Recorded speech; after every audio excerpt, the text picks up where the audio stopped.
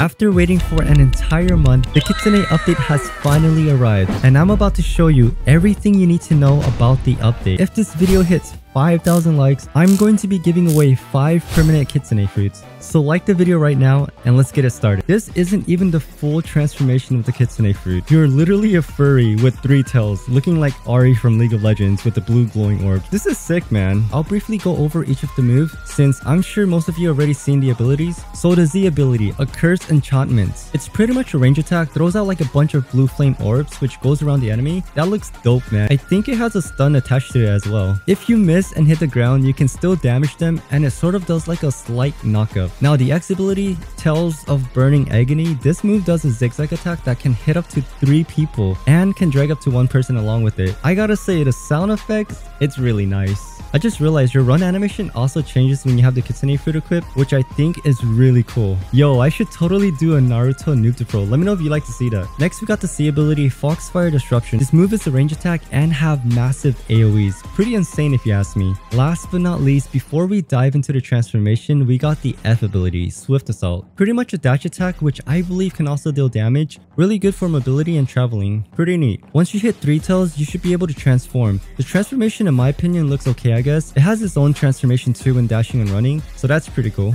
In the transform, you can use yourself as a mount so other players can ride on top of you. But keep in mind that you must be allied, so yeah, if you're with your ally, he can get on top of you.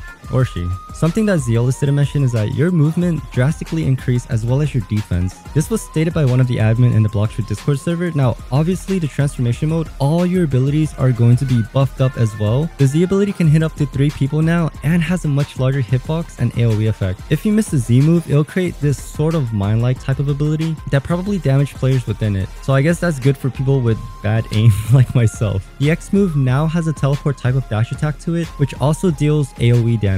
The animation on this ability looks insane. The C move pretty much shoots out a big fat laser. At least that's what it sounds like. Seems like it has a massive long range attached to it. So pretty much all of the abilities are buffed up, not to mention the M1s. Zeolus forgot to include it in the video, but here's a video he shared later on his Twitter showcasing the M1s. Something interesting about it is that you already get M1 right off the bat without the transformation, and during the transformation the range of your M1s are probably much larger, and I'm pretty sure it does more damage as well. Overall, I think this fruit is absolutely insane. You can even walk or run on water during the transformation. Now let's talk about some of the other things they included in the update. They also released a new weapon called the Fox Lamp. The first move is pretty much a long range attack. The Z ability shoots out like flying orbs after the attack. You can either tap or hold, similar to the God Human X ability. Currently, we have no idea on how to obtain it, but since they did add a new sea event and new island within this update, it will most likely be obtainable through an NPC, whether it's a quest or a puzzle that you need to solve. And speaking of sea events and island, that's going to be something we'd have to explore ourselves. But along with the Kitsune Fruit, new sea events, maps, and new weapons, they also introduced 2 new accessories, the Kitsune Ribbon and the Kitsune Mask. Zeolus did not provide information on buffs or how to obtain them, but my speculation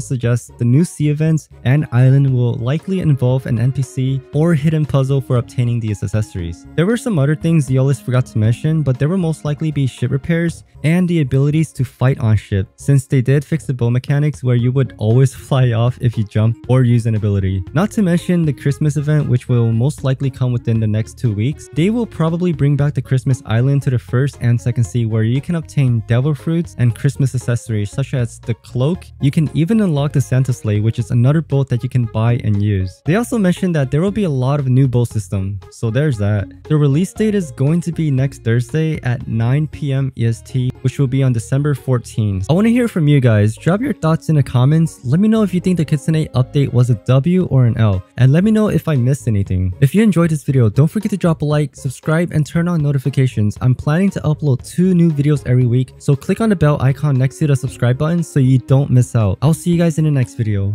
Peace.